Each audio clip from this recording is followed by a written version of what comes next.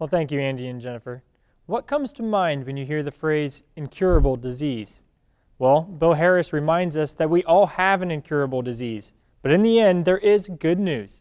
A cure is not only available, but easily within your reach. Well, Bill, the start of 2015, the start of a new series here. In your second week of this month, you're starting a three-part series talking about the cross and how it is the cure for sin, or the curse as you put it. Yeah.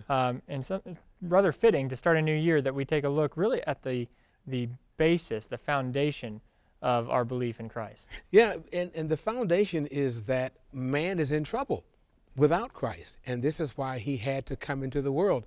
And I really love the fact that Scripture tells us that even before the foundation of the world was laid, it was already conceived in the mind of God that he would dispatch his Son to get us out of trouble.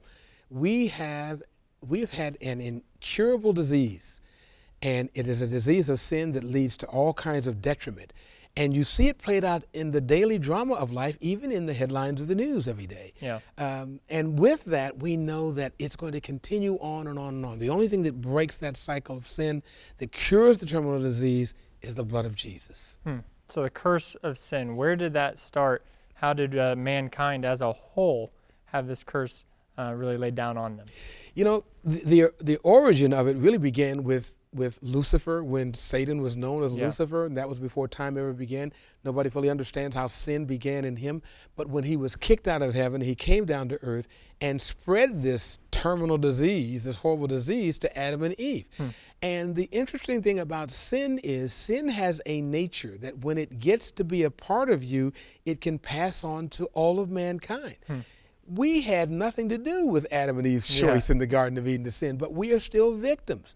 Christ came as Dr. Jesus to really heal us from that incurable disease. Well, what about the common belief that a lot of people hold that, you know, as people, as a whole, we're not exactly bad. Maybe there's not a lot of us that are out there killing people. We're not trying to deceive people. We're not doing these terrible things. So why are we bad? Why are we still under the curse, or how are we still under the curse? That is the operative question. People ask that all the time. We must understand, and I said this in one of the programs, from the time you're born to the time you die, even if you never commit one sin, there is the nature of sin in you from Adam and Eve. That in itself is a condemning effect of sin. And it is important to have Jesus Christ as the head of your life. With all that Christ suffered and died, God is not about to allow us to go around Jesus Christ to get to him. This is why Christ said, the only way you can get to my Father is through me. Right. You see?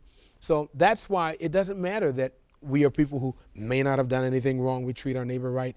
There's a sin factor in all of us without Christ. So I hear you keep going back to that fact that Christ is the single way that we resolve this curse. Yes. Why is that? Why, again, going back to that, if I'm someone who is good, and of course we're going to sin no matter what, but why are my good deeds not enough to take care of that curse? It is because the nature of sin in humankind is such that it can never appease God. You can never do enough. You can never sing in the choir enough. You can never give enough money in the offering pan. Whatever. It takes the righteousness of Christ so that when God looks upon us, even though we're still finite beings and still subject to sin, when he looks on us and sees Christ, then he is appeased. And then all of a sudden, it doesn't matter that we were sinful. He now sees his Son in us. That's why Jesus is the only way. Okay, so he's the only way. And if we choose to believe that, how does that work? How do we appease God when he looks upon our sin through Christ? What do we do?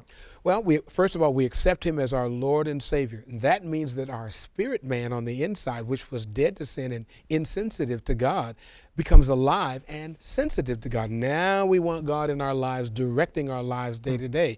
And that means that the blood of Jesus not only washes away the sins, God forgives us of our sins, and we now have an infusion of eternal life rather than eternal death. Okay, and so when we look at what happened in that initial point of the curse that causes us not to be enough to appease God, that we need to rely on Jesus, you go through kind of three things that they did not want to do once God gave them over as mankind. They don't want to approve God, they don't want to recognize God, and they don't want to acknowledge God. Is that the source of our sin coming out in us? That's the core. I think that's the crux of the whole matter.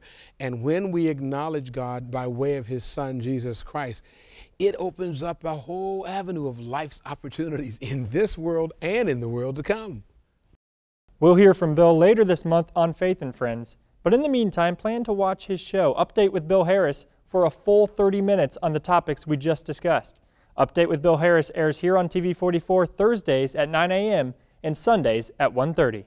Mark?